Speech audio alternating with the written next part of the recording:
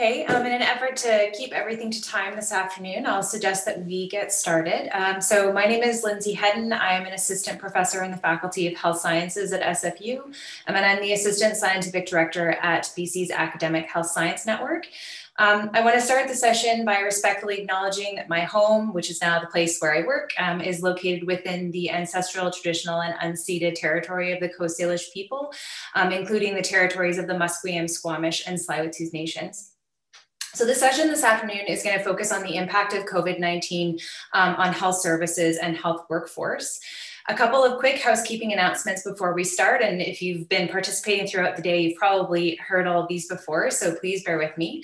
We're going to have 6 10-minute presentations today with a little bit of time, hopefully, for questions at the end.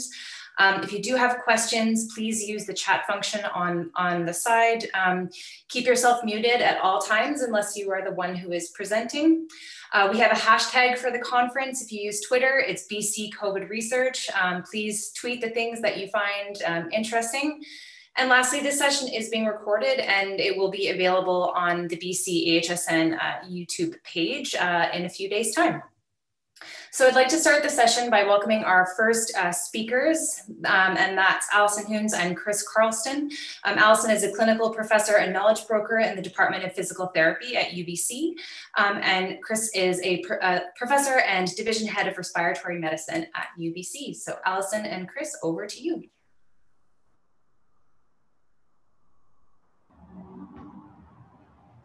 Chris, would you like to start? Unmute. Thank you so much, Alison. Can you hear me now? Yes. Great. Thank you so much. Yeah, just briefly before Alison starts the first part of this brief presentation, I wanted to thank everyone, including the organizers. It's so far gone remarkably well, and it's great for me, and I'm sure everyone else, to hear all these fast-moving developments.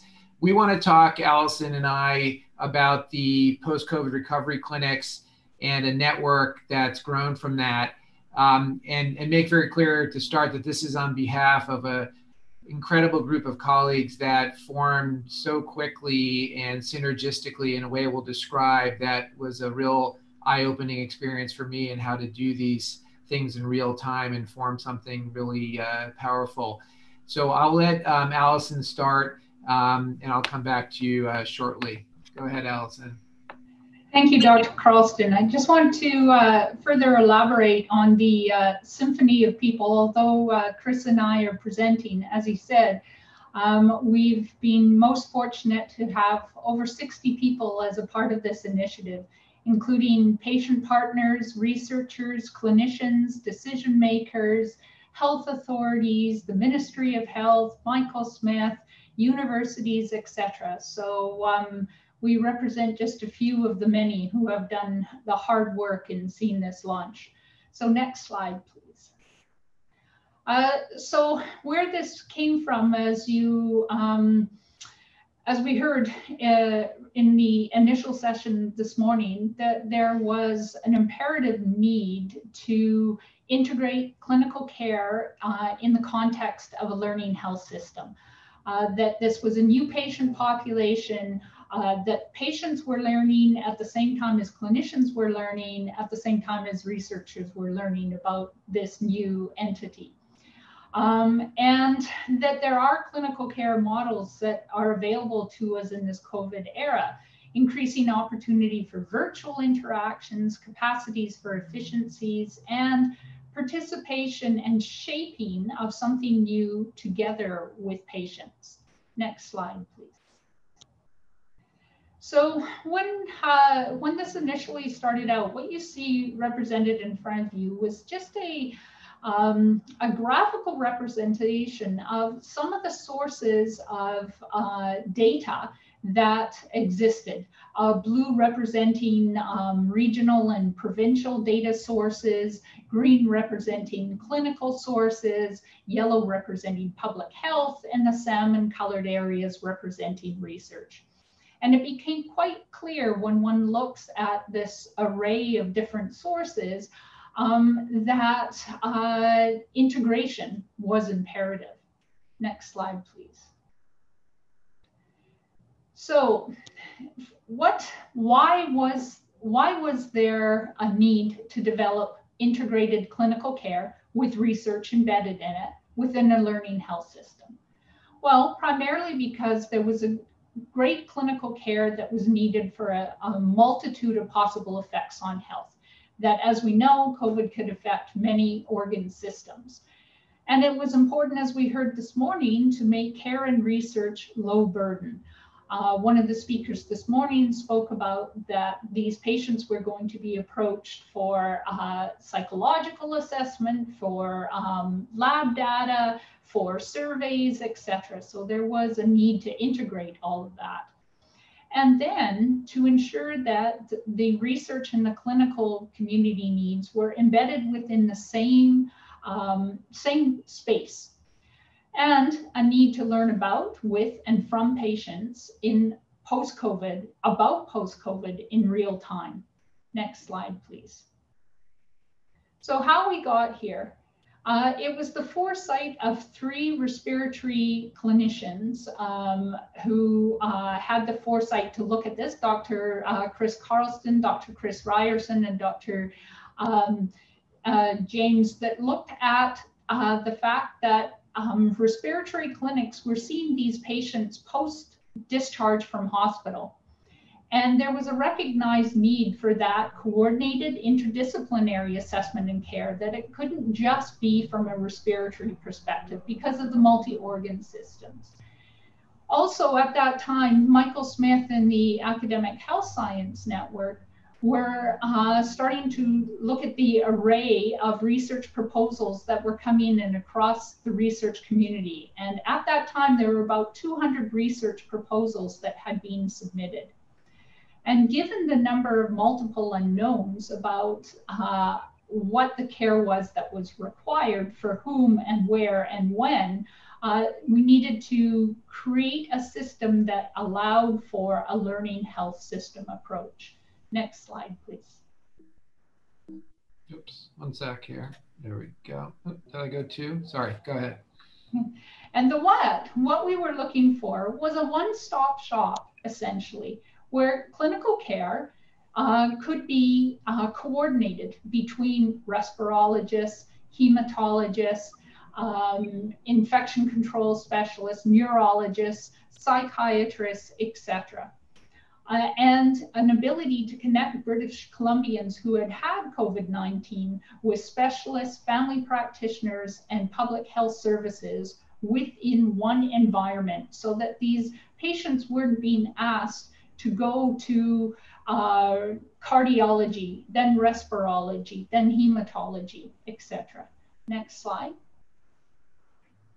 So approximately 60 clinicians, researchers, and patients have been meeting virtually since March. 7:30 Monday mornings, 5 o'clock, 5:30 on Tuesday afternoons.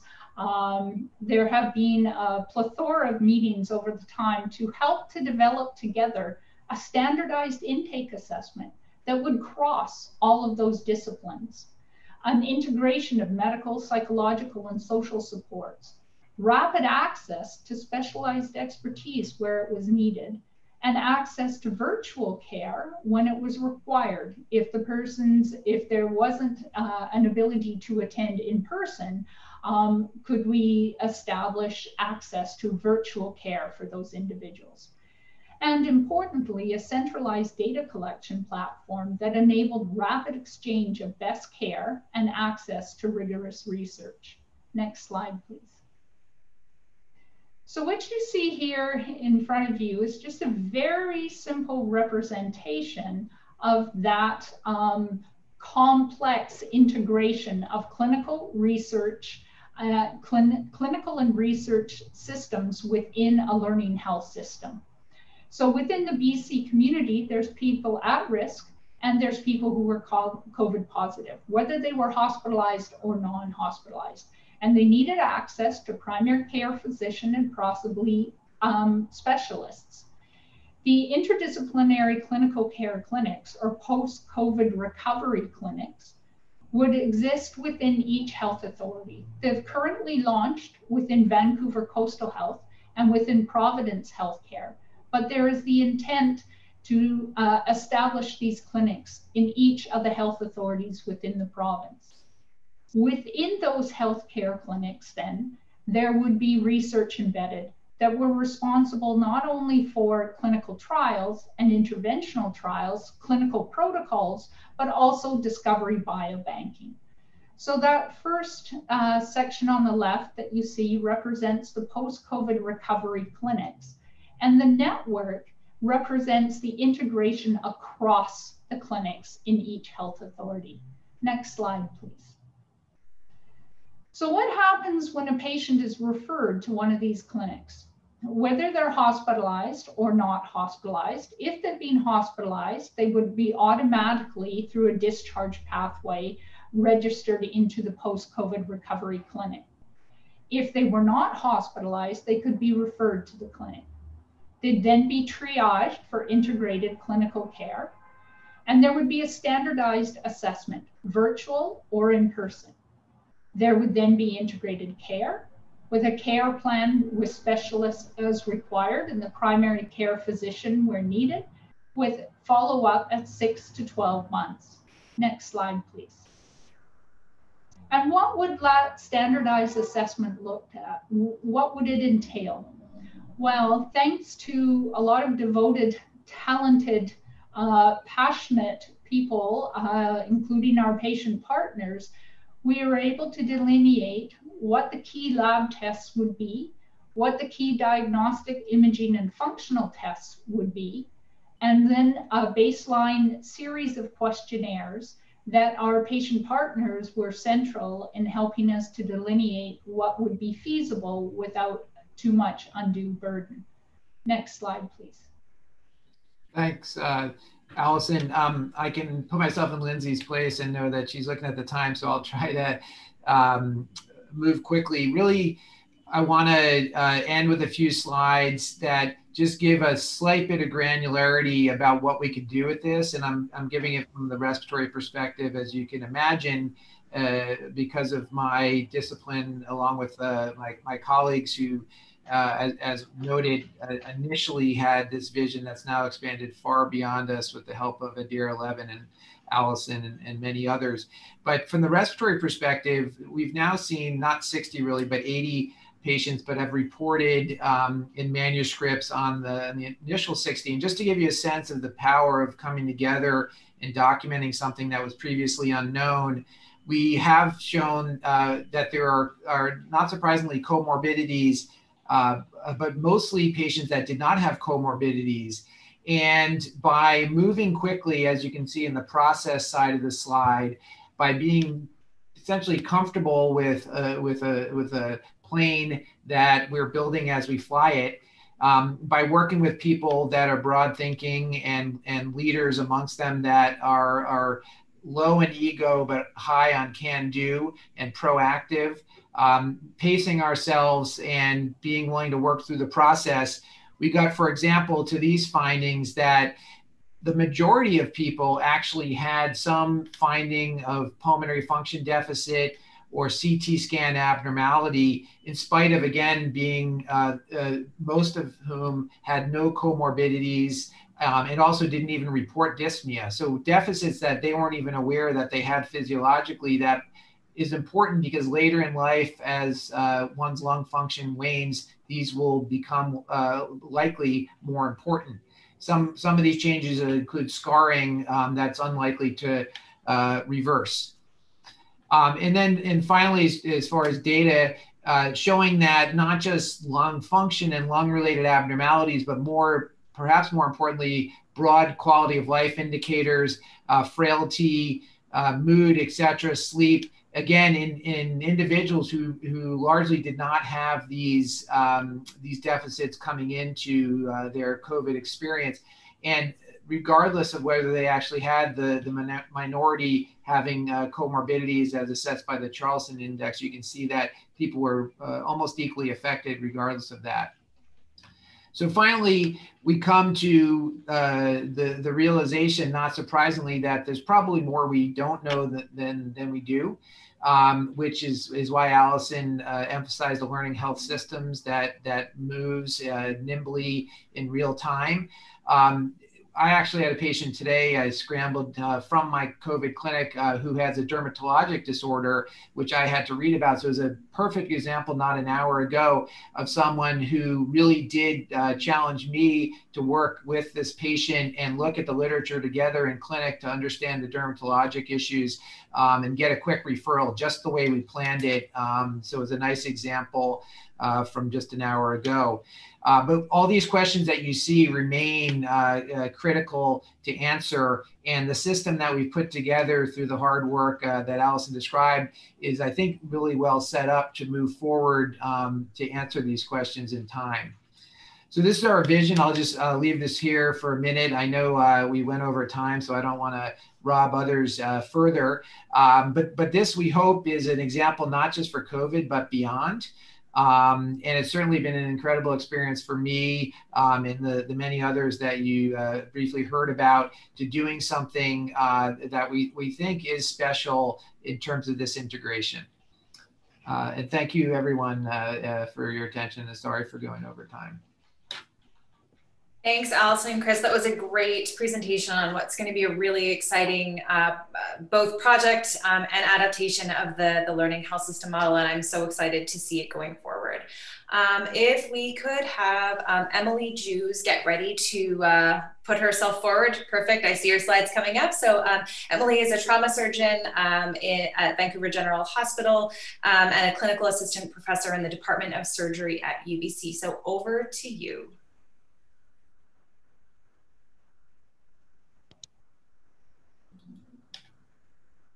Hello, can everybody hear me?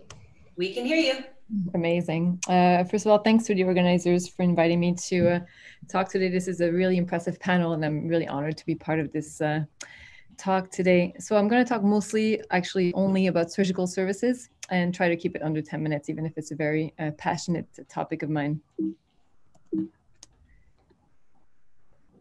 So quick objectives, really talk about the direct and indirect impacts of COVID-19 on surgical care, know a little bit of our response here in BC and at VGH, and emphasize the importance of surgical leadership, which could be a little bit sidelined during this type of event.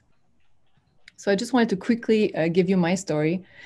As you all know, on March 11, 2020, WHO declared COVID-19 as a global pandemic. Well, 3 days later, I was supposed to be on a plane to South Sudan to work in this hospital on the picture there to provide surgical training to MSF clinical officers as part of a surgical training program. And of course, that did not happen. And suddenly I found myself very sidelined from all these events and thinking that really I couldn't help and I didn't have really a role to play in that response to the pandemic. And I was actually sitting at breakfast with one of my really good friends, Dr. Murad Hamid, who's also a trauma surgeon at VGH. You can see him in the middle of the picture here, basically leading in trauma activation. And we were discussing how to really respond to this type of event. And as we talk, we realized that, yes, we do have a role to play in terms of crisis management, in terms of leading teams in difficult situations and really changing environments. And maybe this was our role to play in this pandemic, even if it was very still unknown at that time. And we started thinking, really, how does this pandemic impact directly and indirectly surgical services? And when you think back about other infectious outbreaks, we think about SARS, we think about Ebola, really healthcare workers and especially surgical workers tend to be most affected in terms of higher risk of transmission to them. They have really direct exposure to patients, repeated exposure to patients, and high risk exposure to patients. We think about, for example, aerosolizing, generating medical procedures. They also our patient population, if they're infected with that virus and have surgery, can have much worse outcomes. And we've known that from COVID-19 as well. And finally, an indirect impact that became really clear initially in the pandemic response was that resources would be directed towards COVID-related or pandemic-related services. And so we think about, for example, ventilators or ICU beds, which our patients sometimes require as well. And I just want to quickly talk about the picture on the right here.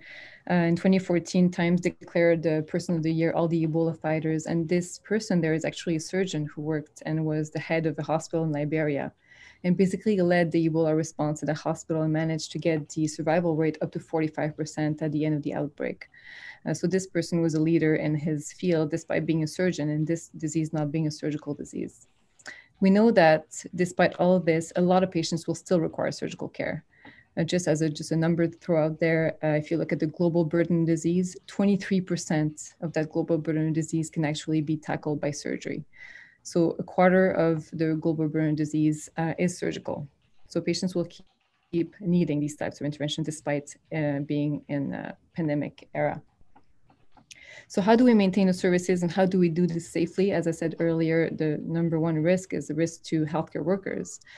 And we didn't know much about the virus at the beginning, so that was a very scary time.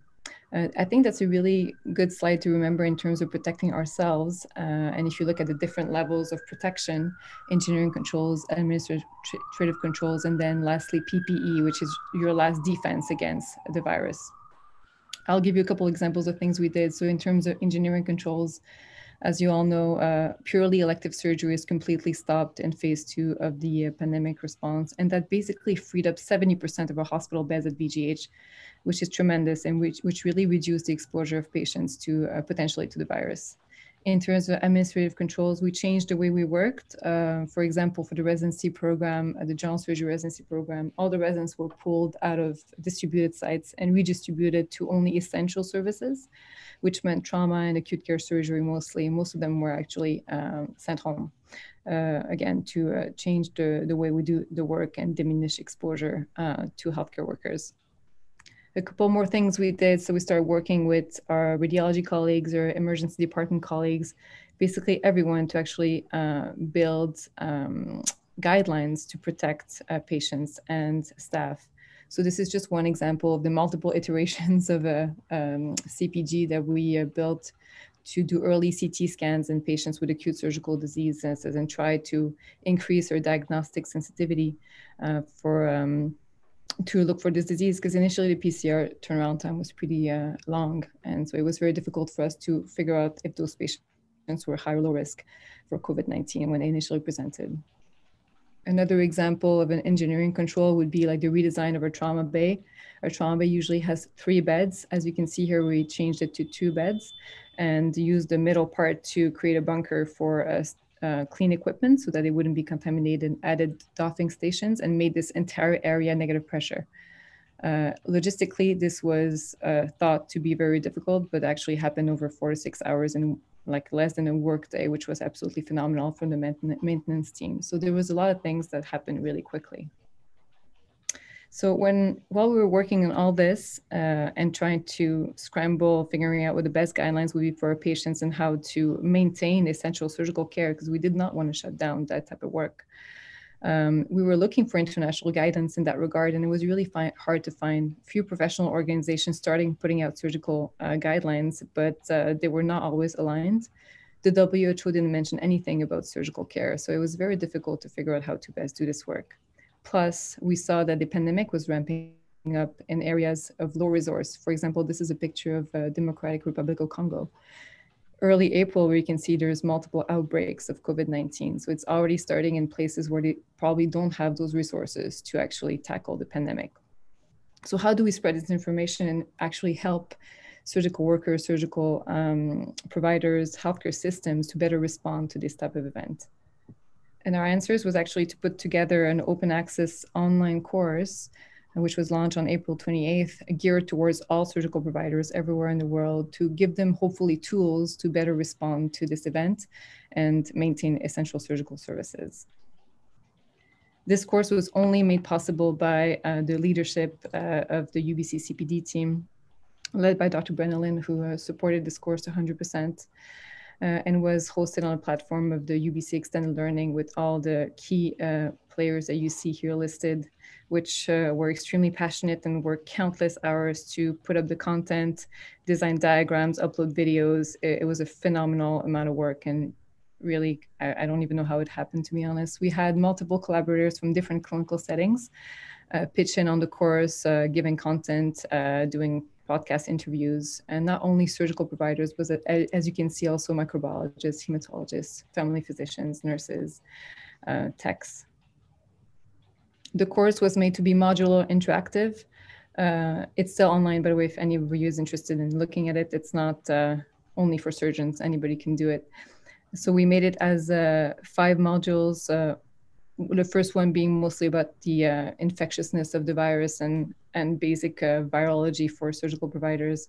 The second module looks a little bit deeper into a framework of response for surgical systems. The third module is about protection, so PPE mostly. The fourth is about just more specifically obstetrics, thoracics, different surgical specialties. And lastly, we looked at the global impact of the pandemic. Just an example of a diagram that was made again by this amazing team, looking at the framework of response. And we basically used the same cycle as a mass casualty response, so mitigation, preparedness, response, and recovery, to give example of steps to be taken by surgical systems to respond to pandemics. Again, a useful tool, we thought, for and adapted to different settings. We also use, to illustrate the course, multiple case studies from different settings, low and high resource, hopefully to be able to be replicated in different settings, like I said, not only in North America, but in places where they had different access to surgery and different resources. In terms of the response to the course, we're very happy to see that more than 1,800 people registered for the course in the past 4 months. People are still registering. We're not actively maintaining the discussions because it's been a little bit difficult in terms of manpower. It's reached like a pretty global audience, mostly North America, but also 19 countries in Africa, for example, Asia and Australia. So a total of 103 countries represented. And I just wanted to finish with very few quotes that really made me happy in terms of achieving our objective, which was giving tools to people all around the world to better respond to this pandemic in surgical care. I'm not going to read them all, but for example, in the second one, they invited one of my colleagues to attend the course. We're both determined to implement the necessary changes and empowered to help maintain health services in a safer way for both ourselves and our patients. Or I will be able to plan the protocol for surgical processes in our institute. So I'm happy that this inspired leadership and the surgical health workers. That's not just surgeons. I'm just going to reiterate that because it's also like nursing, techs. We had pathologists join the course. So it really touched a lot of different disciplines and specialties. So in conclusion, I think it's really important to remember that surgical care is and will always be an essential healthcare service. Again, 23% of the global burden disease is surgical, so this needs to be maintained throughout a pandemic or an infectious outbreak. Pandemics will affect surgical care in different ways, but healthcare system, if they respond well, like I think we did in BC, like we really had and maintained good access to surgical care for our patients without any exposure to our healthcare workers. Then we can actually do this well and maintain good outcomes for our patients. And I think surgical workers in general should be leaders in the response in their healthcare system. Thank you. Great, thank you so much, Emilie. I'd like to move along quickly to our next 2 speakers, and they are Amanda Slaunwhite and Louise Meilleur. Amanda is a senior scientist and scientific lead for the provincial overdose cohort at the BC Centre for Disease Control, and Louise is the director for health surveillance with First Nations Health Authority.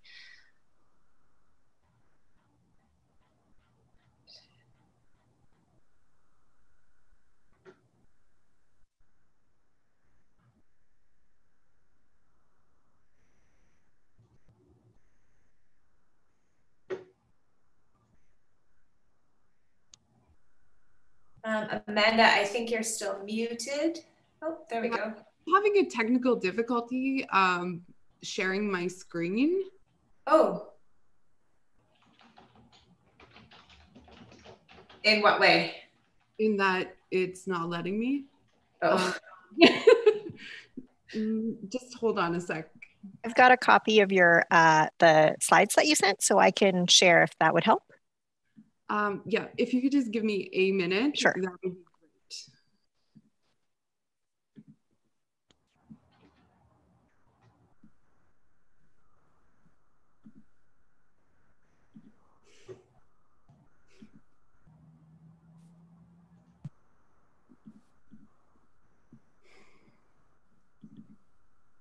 Okay, can you see? Yes, you're good to go. Okay, amazing. Thank you. I do apologize. Louise is not with me today. Unfortunately, she was unable to make it due to a family issue. So I will be doing this by myself, and I will be presenting some of her slides that she has agreed to allow me to present. So before I get started, just to start off, I would like to respectfully and gratefully acknowledge that I work and I live on the unceded ancestral and traditional territories of the Musqueam, Squamish, and Tsleil-Waututh nations. And I'm very grateful every day to be working with members of our community who are First Nations and have lived and living experience of overdose and substance use. I wanted to start off with some baseline statistics on overdose in British Columbia and how it has changed since the pandemic has started. So in 2019, we did see some modest declines in overdose deaths in British Columbia. However, since the beginning of the pandemic, we have seen quite a large increase in the number and the rates of overdose death across the province. And certainly this has been in the news.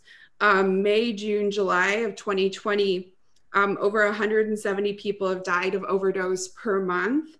Important to note that many of these people are male and they are under 50 years of age, and they were certainly not towards the end of their lives. These are rates that haven't been seen since the declaration of the public health emergency on overdose that was declared in April 2016. And we have also seen this trend demonstrated in non-fatal overdoses as well.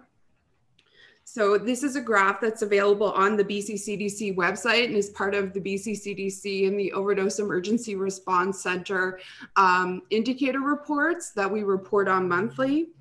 So we have seen a large increase in the number and the rate of non-fatal overdose events in the province.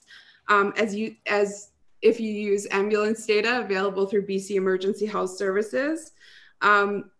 Rates aside, if you look at the pure numbers, they are quite staggering. So in July 2020, there were 2,706 calls for BC EHS services at overdose events.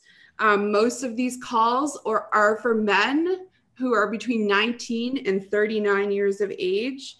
And they do tend to be concentrated in our urban centers, in particular Vancouver, Victoria, and Surrey. But I would like to underscore that this is something we are seeing across the province and not just in urban areas. So overdose has not affected all communities or populations equally. Overdose has had a disproportionate impact on First Nations across British Columbia. And this was true before the pandemic, but those health inequities have widened as a result of the pandemic.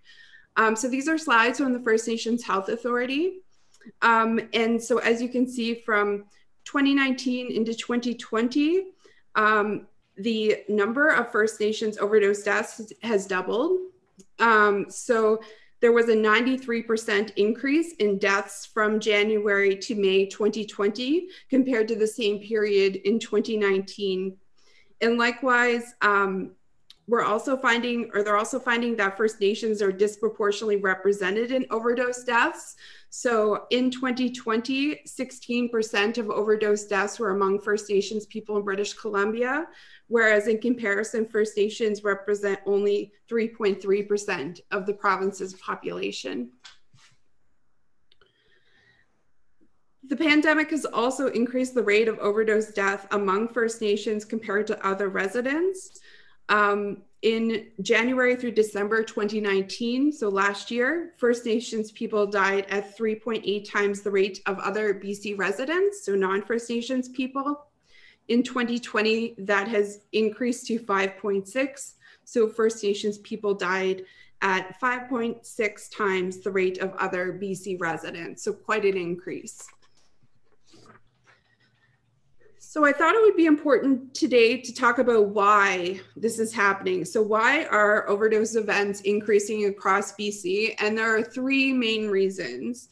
The first being the toxicity of the illicit drug supply. more people are using drugs alone, and we have seen a reduced utilization of overdose prevention, supervised consumption, and healthcare services. So the first reason is that we have seen that the illicit drug supply is becoming increasingly toxic. And I think many people don't conceptualize that overdose is directly linked to the illicit drug supply in BC, but it is. So when we see the illicit drug supply becoming more toxic, we tend to see more overdose events. And we know this because of studies we have done at the BCCDC using data from the provincial overdose cohort. And we had a paper come out in CMAJ last week that looked at overdose deaths as captured in BC Coroner Service data from 2015 through 2017. And 93.4% of those overdose deaths had no prescription drugs detected in toxicology. So the vast, vast majority of overdose deaths in British Columbia are entirely attributed to illicit drugs, not those that are being prescribed or diverted. And prescription drugs only, or prescription opioids only, were found in 0.2% of fatal overdose cases.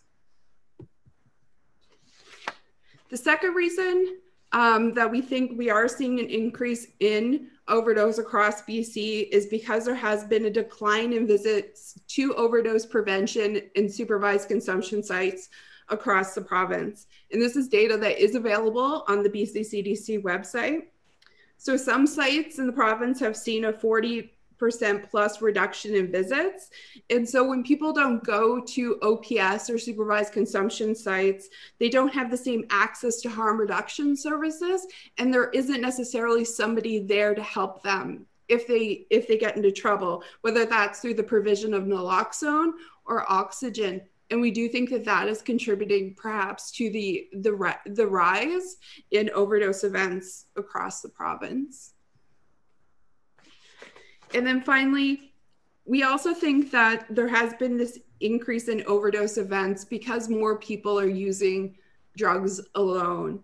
And I think if any of us consider how our daily lives have been affected by the pandemic, many of us are spending a lot more time alone at home.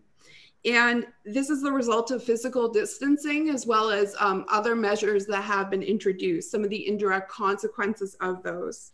We also know that there has been restrictions placed on visitors to single room occupancy hotels and public housing units, and that people are more isolated from their community and their friends and family. And there's also the issue of stigma, which persists in this province and throughout Canada towards people who use substances, and people do feel more comfortable perhaps using them alone because of the stigma associated with their use. So in response to the dual public health emergencies of overdose and the pandemic, there have been new investments and new interventions and guidance issued by the province to assist in addressing the rise in overdose, and also to assist people with isolation so that they don't go through withdrawal. And so we did receive some funding from CIHR and the Michael Smith Foundation, and an evaluation is ongoing of the risk mitigation guidance that was issued in March of this year by the province and the BCCSU.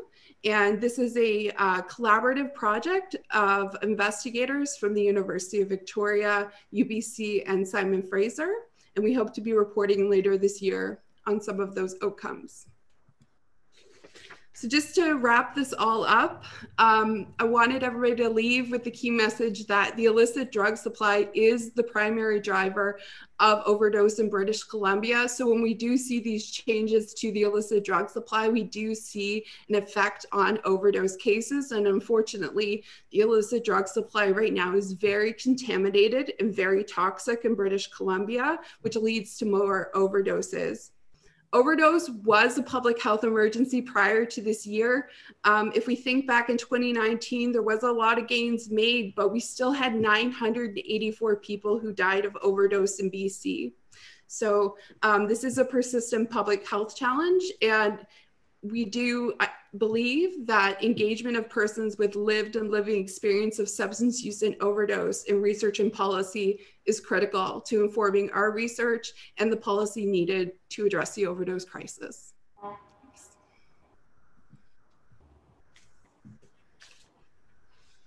Thank you so much, Amanda. It's an incredibly important piece of work, and thank you for keeping your presentation to time. Fourth in our line of great presenters, we have John Pawlovich, who is a clinician with Carrier Sakani Family Services. I believe he is fantastic.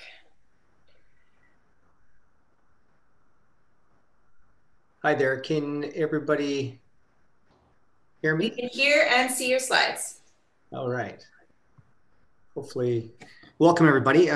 Thanks very much for having me. My name is Dr. John Pawlovich. I'm a family physician. I've been practicing rural medicine for over 25 years. And this is a story about virtual care in response to the COVID crisis. And really, I have nothing to disclose. I also want to acknowledge the traditional territory that I'm speaking from in Abbotsford, the Stolo Nation. And my clinical work is based out of north central BC. I'm the medical director for Carrier Sakani Family Services, which is based in Prince George. And I also lead virtual health at the Rural Coordination Center of BC. And I direct the REAP program in BC, which is the Rural Education Action Plan. So I was asked to keep this short, so I will. And this is a good short story, I think. And I don't need to obviously convince anybody that virtual health and a virtual world was arrived upon back in March of this year. The world was catapulted into it.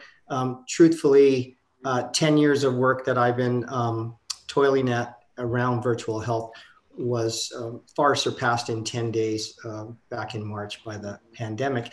And this is a little bit of data that was published in the Canadian Medical Association back in June, just kind of highlighting the fact that prior to COVID, there was very little adoption of virtual health. Post-COVID era or into the COVID era, there was great adoption. And people reflect back on March and early April, you know, the world was rather frozen in time.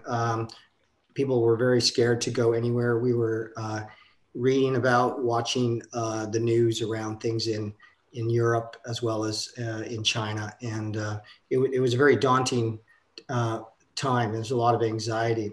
So I want to highlight that what I'm presenting to you today is a product of multiple partnerships, and that's been a common theme that people have heard today. This story does not differ from that theme. There are crucial partners in this story. Dr. Kendall Ho is a close colleague of mine who's on on this call today. And he's been a co-quarterback of many of the pathways that I'm going to speak to over the next few minutes. And these are just illustrations, logos from the different organizations that have played a key role in this work. And I think, again, a crucial part of this conversation is back in March, we found ourselves at an intersection moment of a lot of preparation and great opportunity. The opportunity being a pandemic. The preparation dates back to over 10 years ago, where virtual health has slowly but surely iterated itself and advanced itself through solid evaluation and research and community engagement and with a lot of stakeholders, and building on the World Health Organization's pentagram partnership model, including at the RCCBC, we've added a sixth partner being the linked sectors, and really building these crucial linkages between all the partners over the last number of years led us to where we were able to quickly operationalize multiple virtual pathways to support rural BC. And this is, again, a story that is highlighted. I want to emphasize this virtual support. The emphasis, the focus is for rural, remote, and Indigenous communities in this province. So this is probably the most important slide that I'll show you. It can be a little bit of a busy slide, but it's really where the rubber hits the road about what we were able to accomplish in a number of weeks.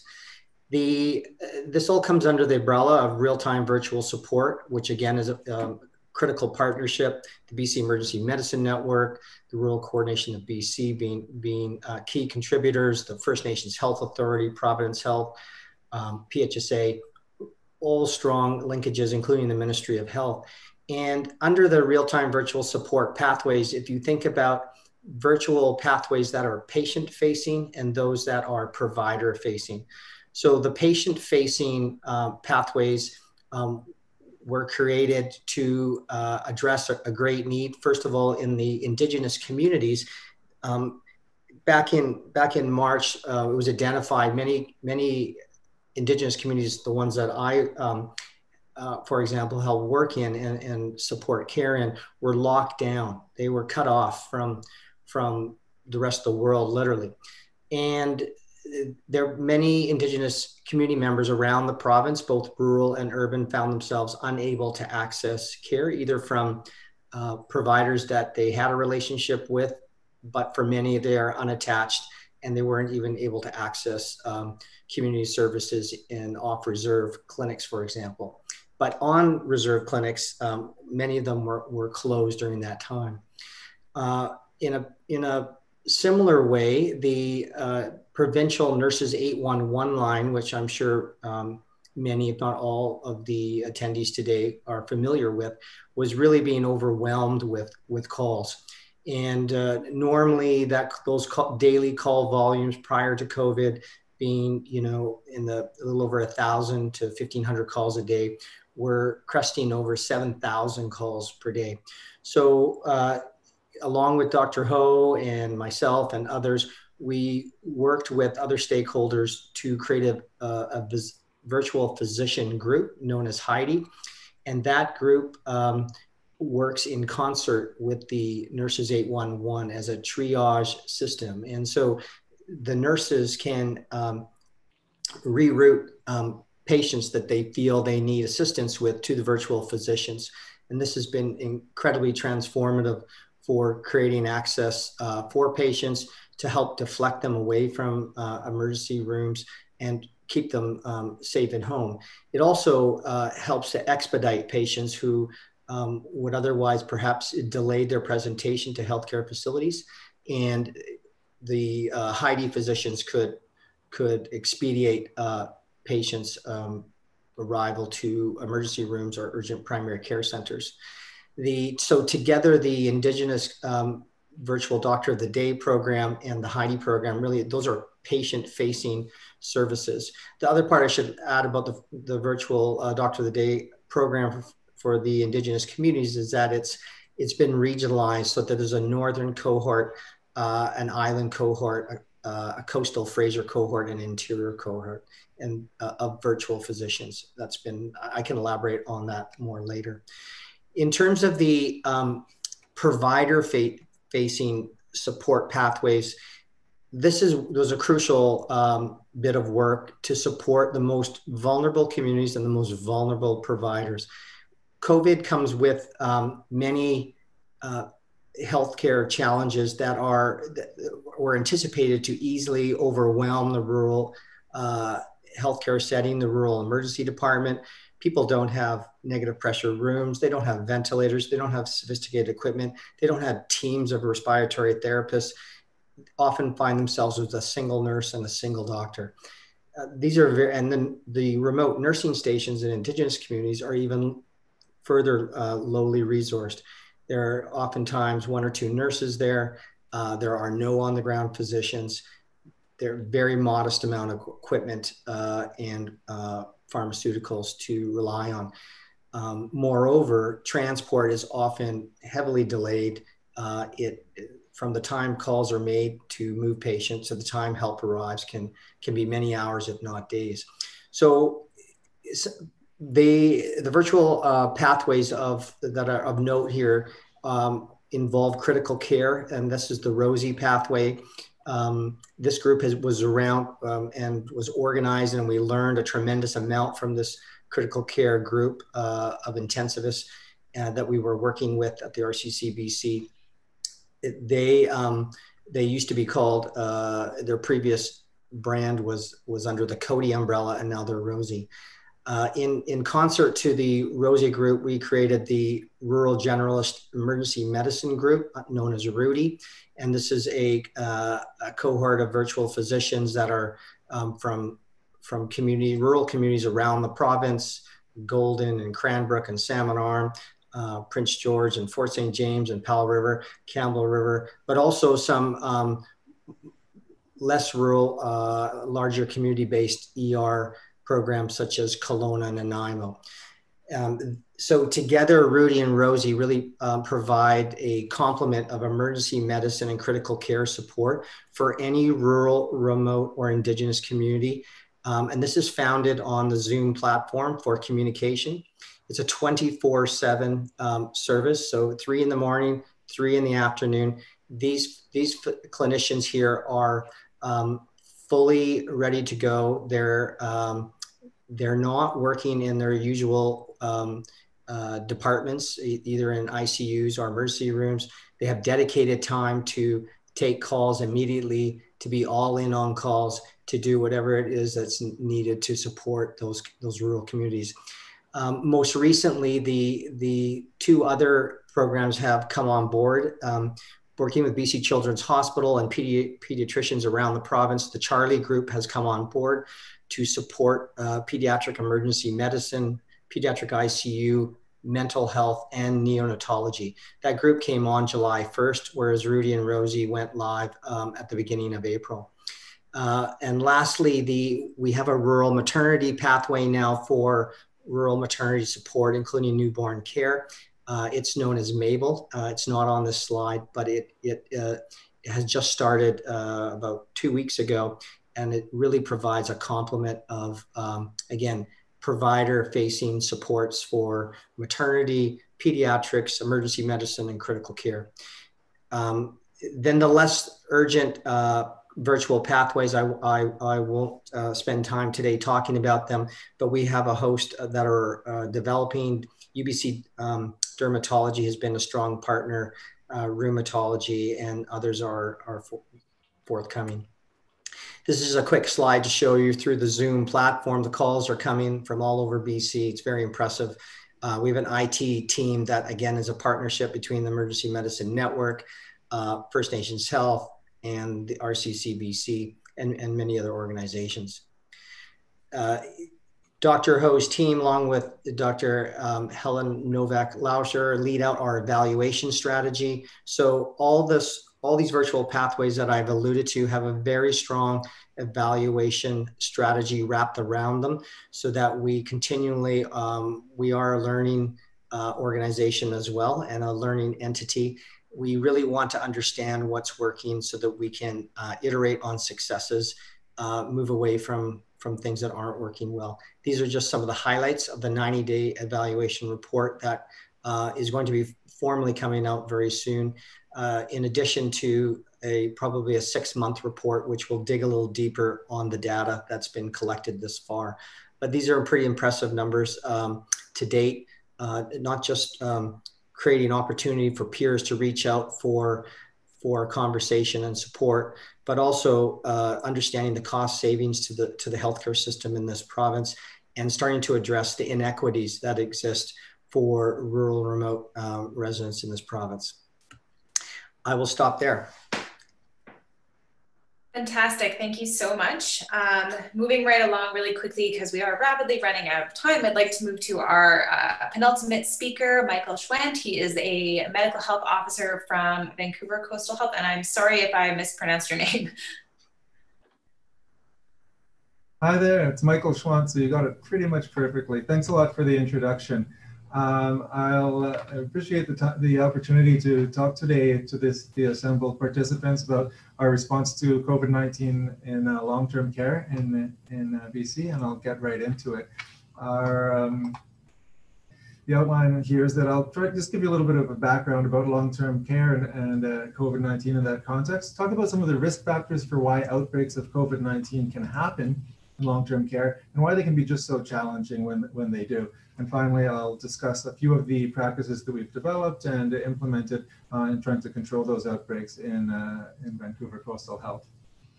So first of all, looking at the epidemiology of COVID-19 in long-term care specifically, you'll see here that we've had a number of cases during our first wave, if you will, and then a smaller second wave, which is all due to one particular outbreak, the second wave. One thing I wanted to call your attention to here is that about half of the cases are indeed among staff. Most of the time it's a staff person who introduces an outbreak to a facility in our experience. And it's often, I think, forgotten in the discussion of the residents just how many staff are affected by COVID-19 as well. So I wanted to mention that.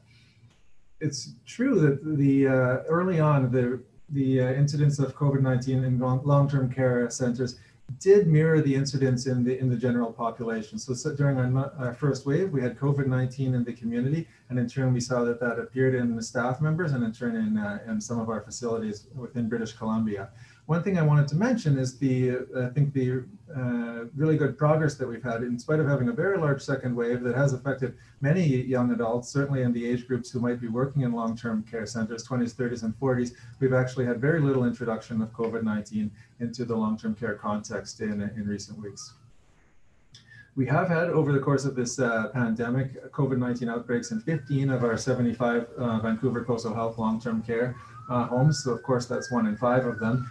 And we've had one of the patterns that we've noticed is that these outbreaks are either very small or they become quite large. There's a certain tipping point that we've observed where if we're able to establish control early on, we can limit these outbreaks to very few cases, most often 1 being the most common single number that we see.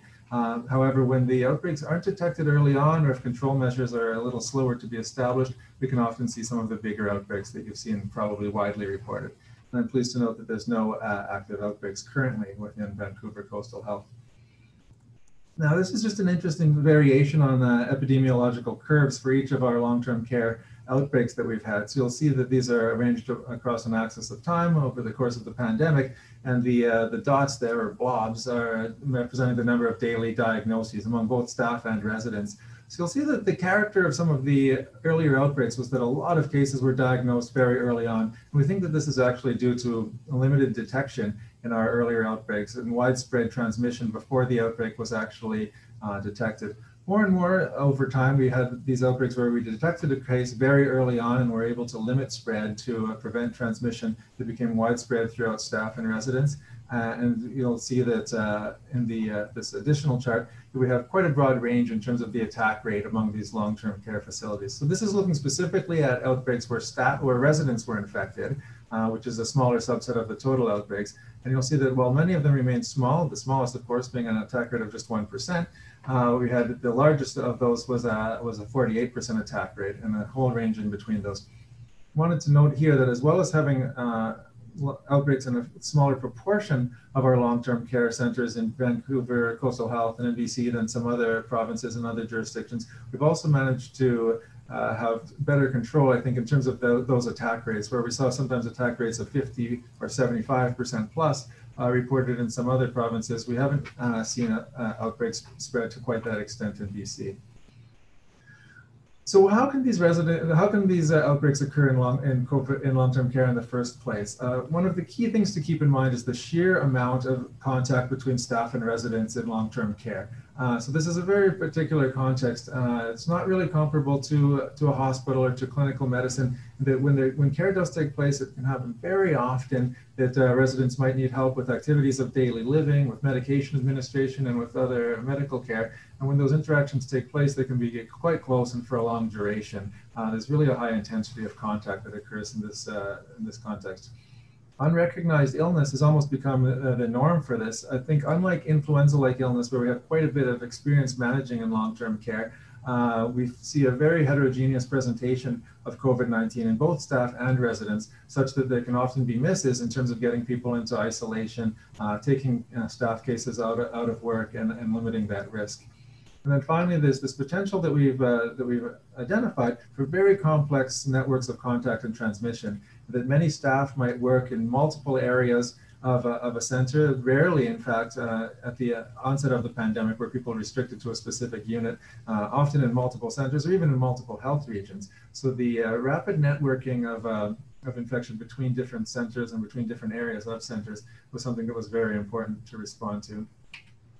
Now, when outbreaks do occur, how is it that they become so hard to control? One of the things, as I had alluded to, is this really varied presentation of symptoms. And I think that a large challenge in terms of recognizing those symptoms in an older adult population, often with severe comorbidities in the long-term care context. So what were initially called atypical symptoms, things like just increased fatigue or confusion, actually turned out to be very commonly the symptoms that led to diagnoses of COVID-19 in our outbreaks over time. These weren't always recognized quite as rapidly, and it was with some retrospective work in our early outbreaks that we determined that some of these cases might have taken place before that they had actually been recognized by the center staff, had testing, and gone into isolation. And during that time, we do know that there's a risk for a pre-symptomatic and asymptomatic transmission that can be ongoing between staff and residents in a way that we don't normally see with influenza-like illness, where typically there's a reasonably severe illness that does declare itself. Going right across this whole spectrum of test, trace, and isolate, you do see the different challenges in long-term care. And coming to isolate, the challenges of isolating resident cases and contacts are pretty extreme in long-term care. As you'll understand, many of the patients might have cognitive impairments, dementia, wander for a variety of reasons. So it's very staff intensive to isolate known cases and contacts within this context, which is something that we've heard from all of the long-term care centers that we've worked with. And finally, isolating staff is also a concern. Staff have very good reasons in terms of providing both providing livelihood and feeling that they want to contribute to their teams not to report symptoms, sometimes not going into isolation right away when it would have been appropriate, and making sure that that they're well supported to do so is quite important. So just moving into some of the interventions that we've developed, trying to finish on time and leave time for our colleague who's following. Right across the sector, we established a single site staffing order, and this was to support staff at long-term care centers in working at one and only one long-term care site rather than being at multiple different sites. So staff in this way would have more hours in a single site rather than being in different places. Restrictions on visitors was something that was established quite early on as well, and this has helped to limit the introduction of COVID-19 from community members other than staff. This is a balance that the province and the health region have worked to achieve, though, in terms of maintaining quality of life for residents as well. And then having a great emergency operations center support that can get the material needs, staffing and personal protective equipment to the centers when they need it. So we're not just ordering them to use it, but actually providing it in a timely way. Now I'll go on to just describe some of the key areas. One of, I think, the very most important things that I hope that people can leave with is an understanding of just how important proactive testing is in this context. Again, the symptoms that older adults and the long-term care population may present with are just not always going to be the typical cough and fever that we might be watching for. And by watching for that only, we will fail to apprehend outbreaks at an early stage. So we often tell the staff that are working in these contexts that if a resident even looks at them differently, they ought to be tested and tested promptly. They ought to be isolated as well with proper contact and droplet precautions. Waiting to do that, waiting for more severe illness to declare itself will often lead to a mild case coming and going, and meanwhile transmission potentially occurring. We also have to support staff in being able to isolate themselves from work when they need to. So that means providing staff with adequate sick time and adequate staffing levels so that they're able to go off of work when they need to.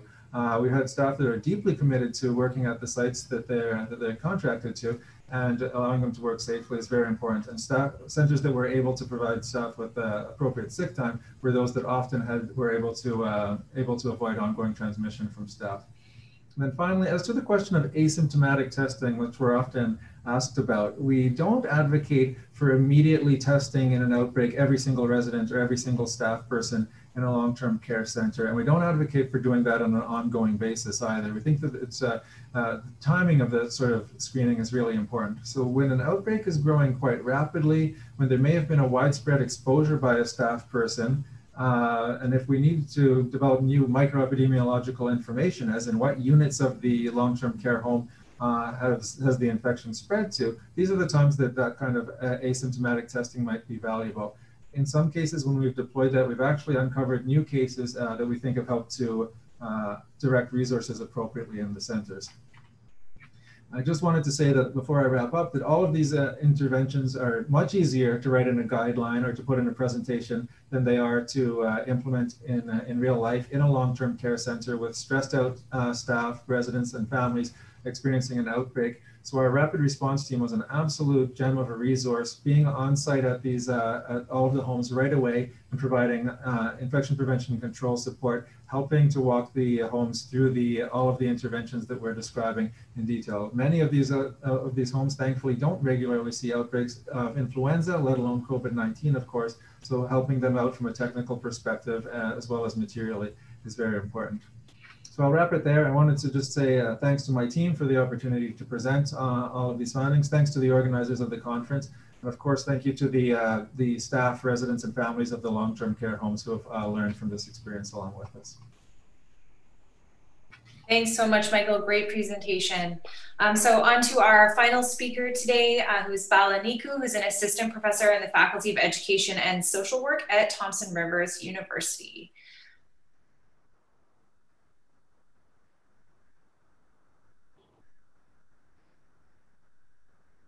I think you might be still muted.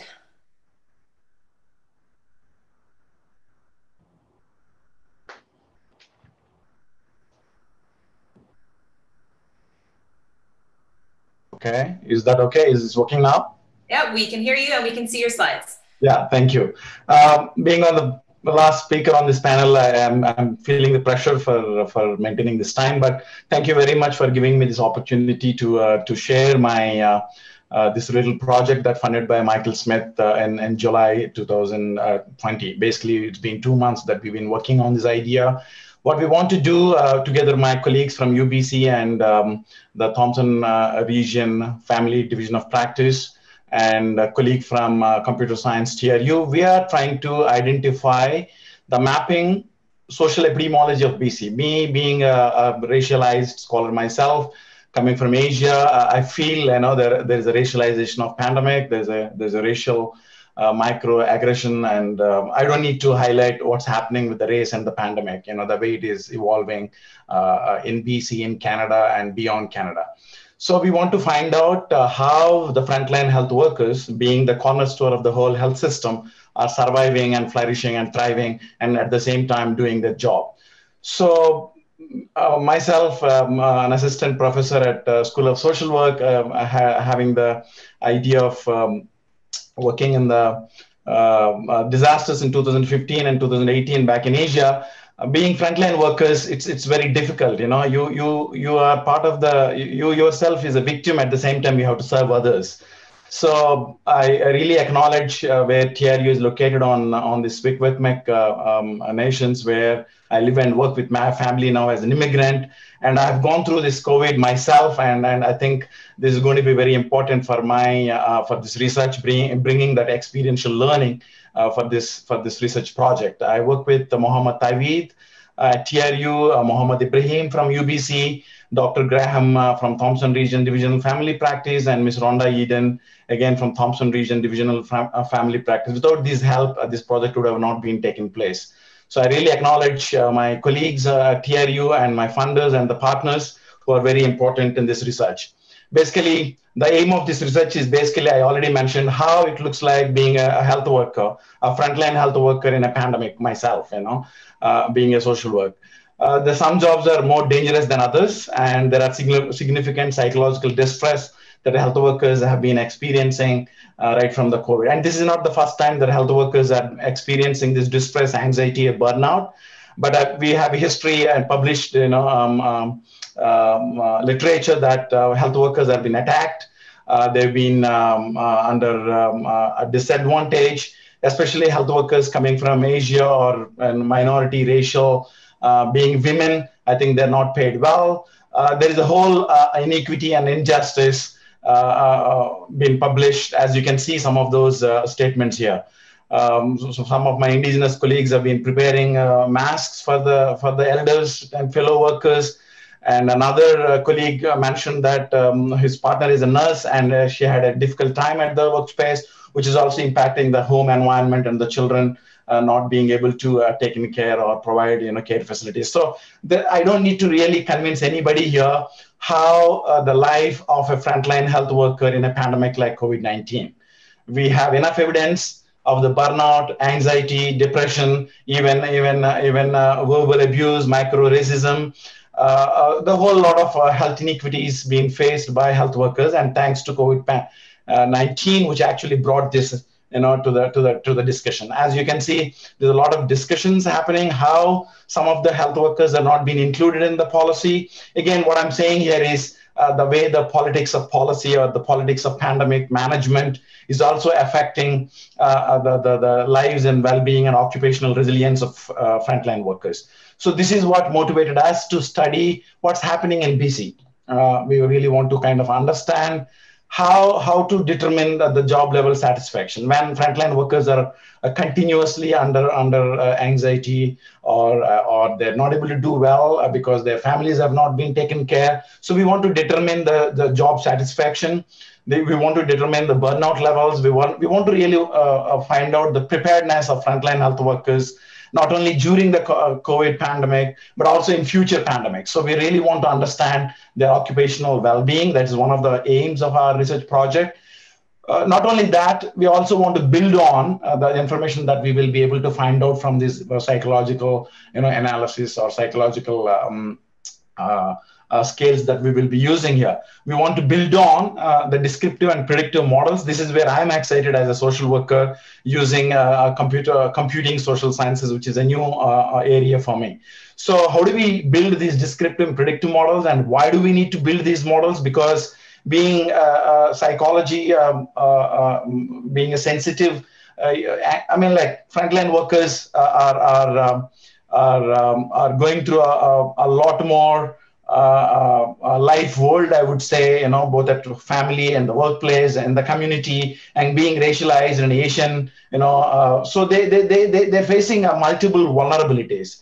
And how do we really understand all that through questionnaires, which again adds to their vulnerability? So by using these predictive models, maybe we will be able to find out how in future our frontline workers will be responding to, and what is that we need to do so that so their occupational resiliency and well-being can be taken care of. This is where I come back to the computing social sciences, and where Professor Tavid will be helping us.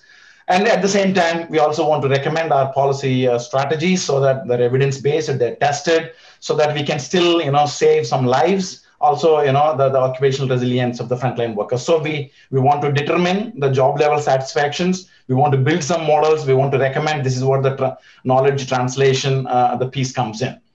How do we do this? We have these three main questions to answer these research objectives. How prepared are our health workers now and in the future? What are the health equity measures that are in place? Especially, we know that about 10,000 frontline health workers are involved in about 40,000 people who are in the home care. There are another 30,000 health workers that are involved in long-term care and many other facilities. So it's a huge number. So how equity measures are in place in many of these institutions, especially unionized, unorganized, organized. So I'm trying to understand the whole, not from coming from a health background, but I see that the whole sector is unequally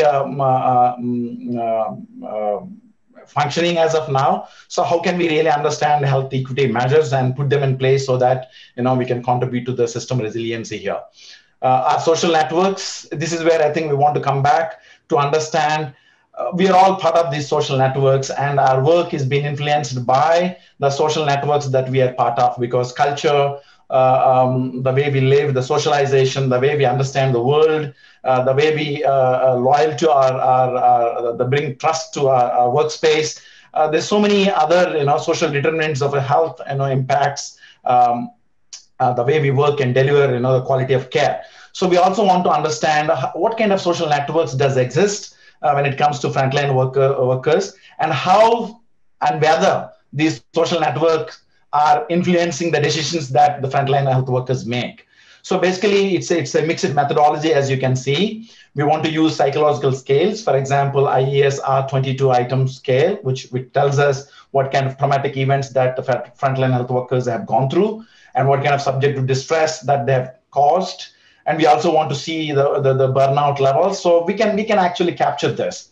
But once we know what's happening to our frontline health workers, we can already give some suggestions there so that our policymakers can start doing something at the workplace. But we don't want to stop there. We also want to kind of reach out some of those health workers who are interested in providing a more in-depth qualitative interviews, which is grounded in narrative inquiry, the narrative stories, which is also very therapeutic in that sense. And I've been trained in and grounded theory. So we will reach out some of those health workers who would like to give us a more in-depth resiliency, or how do they function, what kind of family background they come from, how are they managing both professional and personal lives, what kind of networks they're part of. So with this, we will be able to answer the first question, how our frontline health workers are able to do well.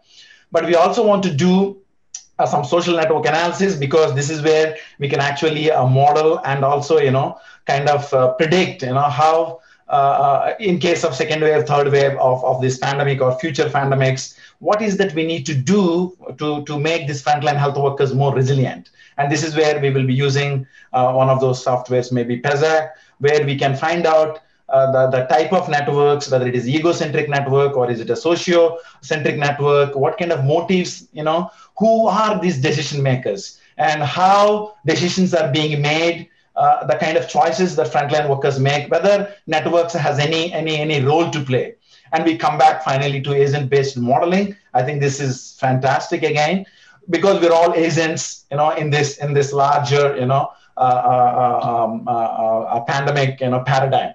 And we should be able to model individual agents, because our individual behaviors are finally influencing the pandemic behavior or infodemic or whatever our earlier speakers spoke about. So we should be able to build models by controlling race or age or unionized, unorganized, or geography, and give some models to our frontline, the unions already, I think, doing a lot of work for these frontline workers. So with mixed methodology, we should be able to answer how frontline workers are able to function now, how they will be able to function in future, what is that health system should be in place to make these things happen. So there are methodological challenges when we make these models. I think they have to be robust and depend on the data that we have. They have to be transparent. Anybody should be able to use my data and make their own models. We should be able to give access and rigor. So this is one methodological challenges, being a social work, nursing,